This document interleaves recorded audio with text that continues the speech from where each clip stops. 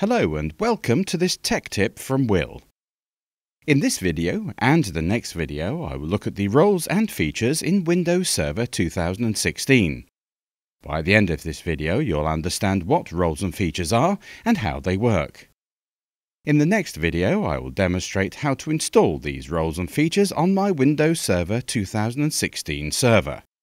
For now though, it's important that you first understand what roles and features are, so let's get started. First things first, what exactly are roles and features? Well, when Windows Server 2016 is first installed, it is by default a very basic server operating system. In other words, straight out of the box, there's not an awful lot you can do with Windows Server 2016. This is where roles and features come in. Roles and features, in a nutshell, are a collection of software applications and services. When you install a particular role or feature, what you're essentially doing is adding more functionality to your Windows Server 2016 server. After installing Windows Server 2016, one question the administrator must ask themselves is, what exactly do I want this server to do?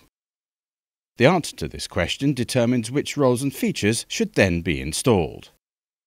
For example, if you'd like your server to function as a domain controller and authenticate users on the network, you'd have to install the Active Directory Domain Services role. Likewise, if the server will be responsible for handing out IP addresses to the computers on your network, then you should install the DHCP server role instead. When Windows Server 2016 is first installed, as part of the installation, the install files for all of these roles and features are copied from the installation media onto the server. Having these install files copied locally onto the server gives the administrator the ability to install and uninstall roles and features at any time without having to reinsert the installation media.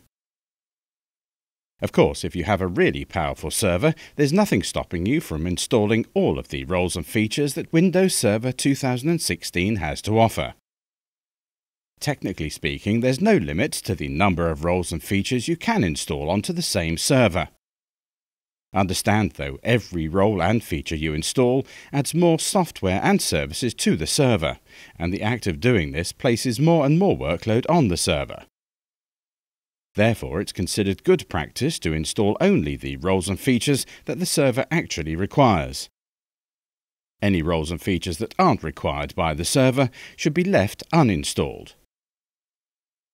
Now that you understand what roles and features are, the next question you'll probably have is, what exactly is the difference between a role and a feature? Let's first take a look at roles. According to Microsoft, when you install a role, you're making a major change to the server. When a role is installed and properly set up, your Windows Server 2016 server is configured to perform that specific task. For example, a server with the Hyper-V role installed is configured specifically for the task of hosting virtual machines. Likewise, a server that has the DNS role installed is configured to resolve host names into IP addresses. When installing roles, it's important that the administrator carefully considers where the role is to be placed. Keep in mind that any roles installed will place additional overhead on the server. Prior to virtualization, when all servers were physical servers, in a lot of cases, to keep costs low, it was common for a business to purchase one extremely powerful server and install all the required roles onto that server. In an ideal world, Microsoft recommends that you run no more than a handful of roles on one particular server at a time, and so installing all your roles onto one server is far from ideal. Nowadays, with virtualization really starting to take off, it's becoming more common for administrators to create several smaller virtual machines and install just one or two roles onto each virtual machine. Although these virtual machines may be running on the same physical hardware, they are at least isolated into separate operating system environments. Let's now have a look at features.